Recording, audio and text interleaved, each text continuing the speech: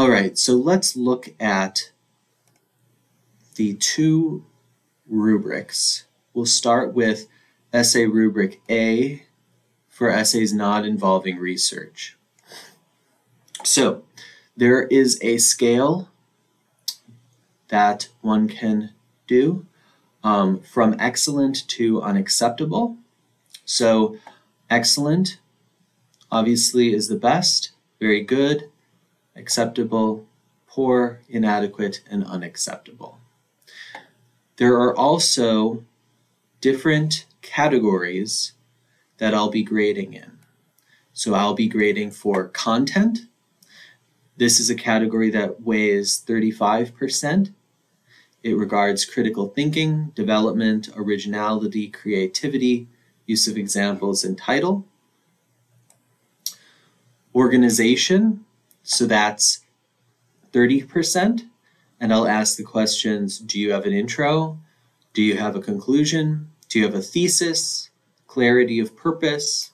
Do you have topic sentences, concluding sentences, transitions, coherence, and structure?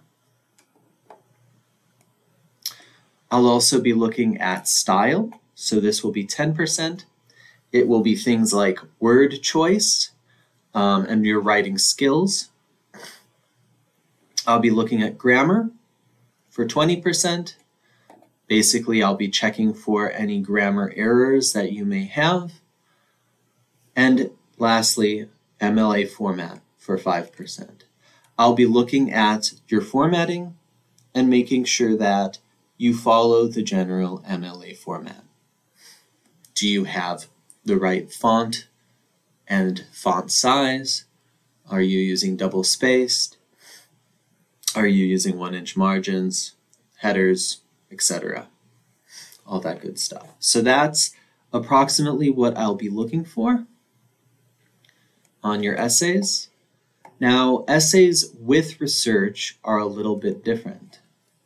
So as you can see, essays with research have lots of the same categories, and they have the same scale from excellent to unacceptable. They have content, organization, style, grammar, MLA or APA format, but they also have more. So I'll be expecting that for essays with research that you have documentation and lists. So specifically the works cited or reference pages. That will be the proof that you did the research, right, and documented the research. I'll also be looking for documentation of in-text citations for 7%. What are in-text citations? That's when you cite in the body of the essay, when you quote, when you paraphrase, when you make a reference to something, that's an in-text citation. You're integrating your sources into your essay, right? So we'll be grading for that as well. And then I'll be grading for sources for 7%. The quality of sources and number of sources. So did you look up a bunch of sources for this essay? And enough sources, the number of sources I wanted you to look up? And are those sources actually good sources? Are they sources that it looks like you just Googled and picked? Are they sources that look like the first thing that popped up on Google? Or are they sources that look like you gave a little bit of time and thought into what you're writing about? Okay, so those are the categories that you'll be graded in. And of course, you can make excellent or unacceptable grades in each of those categories. So anytime you turn in an essay for this class, I'll be looking at the essay on this rubric using these criteria and this scale. All right, So lastly, we have the Other Documents folder. So what's in this folder? So there's a few documents here. We'll look at them one by one. The first, we have the copyright notice. So all this means, all this copyright notice is just a notification that what you look at in this course may be copyrighted, and so it's not to be spread to other people.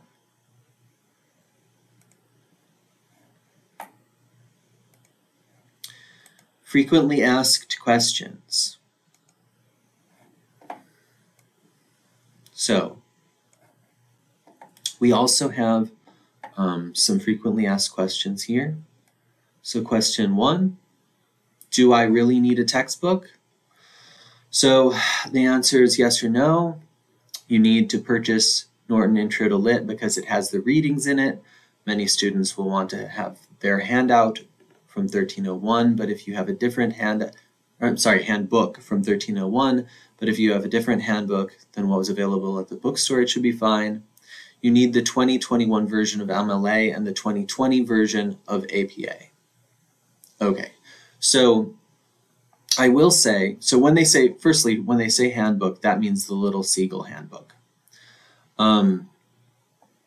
So you probably do already have that from 1301, because in English 1301, that's one of the assigned textbooks, and it has been for some time because WCJC uses Norton. So otherwise, for the Norton Intro to Lit, so I have assigned readings from that book. However, many of those readings can be found online. I personally like audiobooks to supplement reading, especially if you're good at multitasking. I encourage that.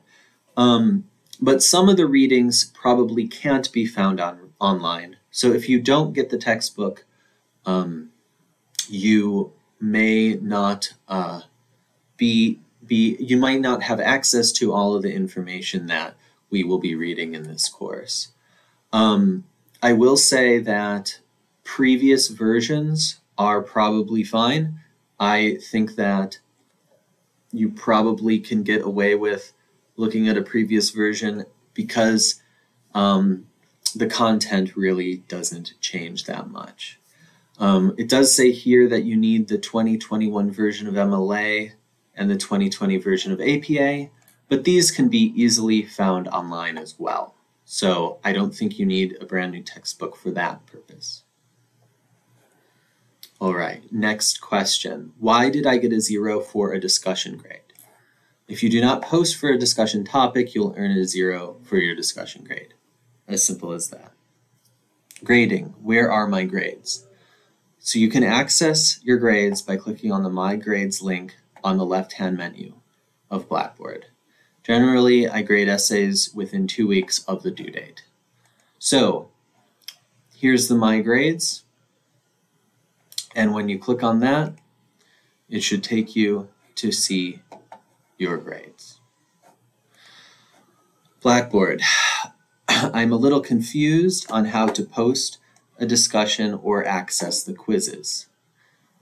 So as a student, you can access on-demand help for Blackboard at the Blackboard On-Demand Student Videos. So that's this link that you can click on. The URL for copy pasting is this one. Or you can visit college's support page by clicking on the help link on the course menu. So in general, you can access those support links, but also in these videos, I'm going to be walking through how to access everything. So hopefully that should give you the initial idea. And then if you have any problems after that, you'll be able to contact those help desks. All right, next, smart thinking in Blackboard.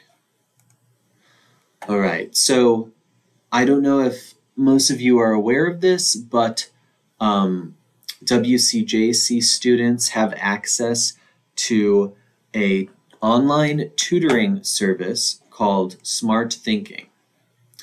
And it is geared towards freshman level classes in particular, though there are some other core classes included.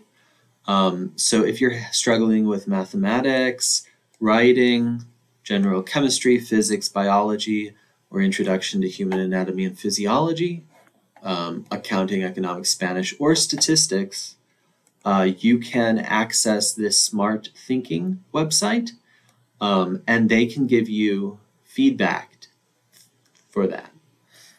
You can get live tutoring, but you can also submit essays for review by the tutor. So obviously, it's best to do this as far in advance as possible. So finish your essay early, submit it to Smart Thinking, and you may be able to get feedback before you even have to turn it in, and then you'll make a better grade because you turned in something that was already reviewed by somebody who edited it for you or gave you that proofreading and editing advice. So that's an option, and you get that for free, so I recommend that you try it out. All right, the next thing is just an article. It's called Bad Writing Costs Businesses Billions, and it's just a quick, interesting read about why writing well might be not just something to help make people understand you, but also how that lack of understanding might actually be costly for you.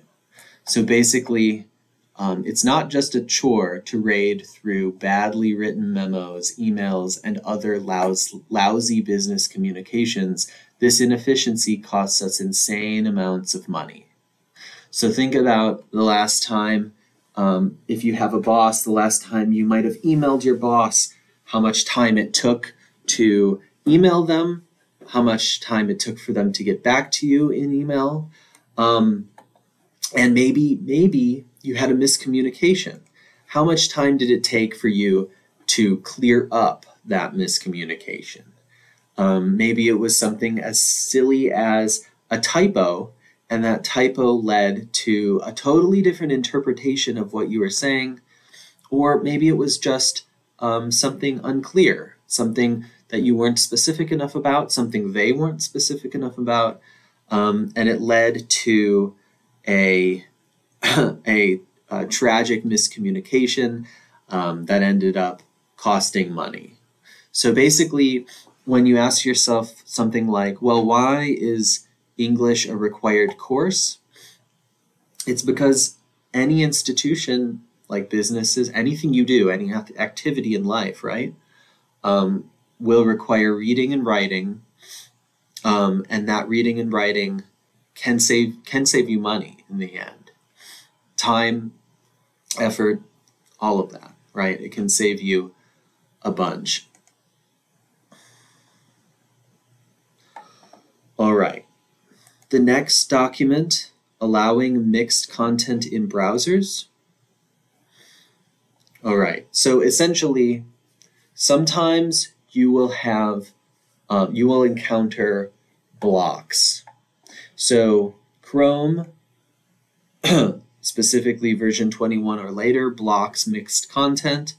So if you have a problem where your browser is blocking information for this course, you'll have to follow these instructions to allow for that content.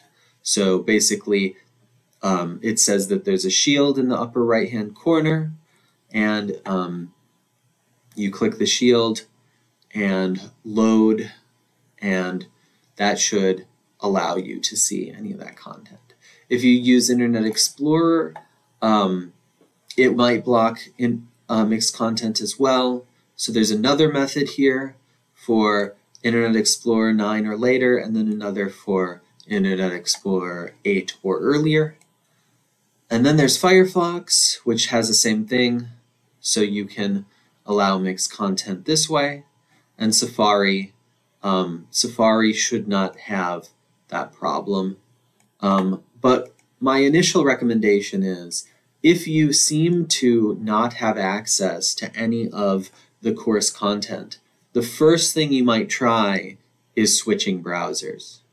I've had this problem before where I couldn't access something through the WCJC portals.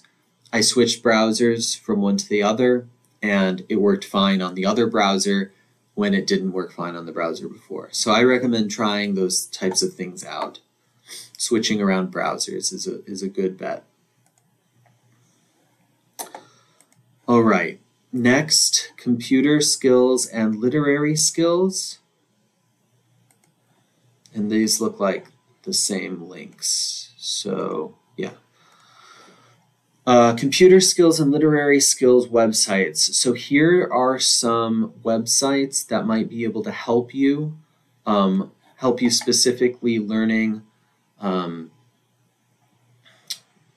things like Word, PowerPoint, Excel, Publisher, Access, Microsoft Office in general, right? There's also online tutorials that are for the WCJC library, research guide tutorials. All of those tutorials can be accessed through these links. So if you have any trouble using Word or using one of the websites, you might be able to just look at a tutorial and solve your problem. So this will likely happen to many of you, unless everybody in class is really good at Microsoft Office already, which some of you will be, but some of you might not be. So, but Microsoft Office is going to be really important to use, as well as the other online softwares that we're using. So these would be good to check out if you feel uncomfortable about using Microsoft Office products at all. You also can get on-site assistance. So if you want to come to campus and learn about any technology topics from the librarians, they cover Blackboard, college email, Microsoft Office, and OneNote. And you can contact them directly to set up that appointment. Also, regarding citations, so this is a website that you can use when wondering about what style, how to cite sources in a given style. So there's APA, MLA, and Chicago Manual of Style, all at the WCJC website. There's also this citation page to help with citations. And there's this Blackboard portal for help and resources. And finally, these are some links to library resources and external resources.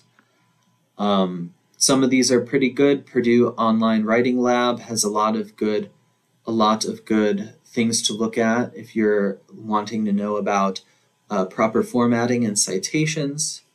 And then finally, there are some tutorial videos here through the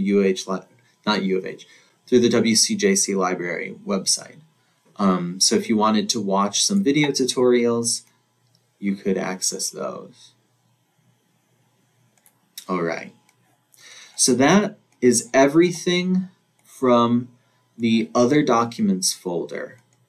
So we have essentially gone through everything in our Getting Started folder: academic honesty, publisher information, quizzes, rubrics, and other documents.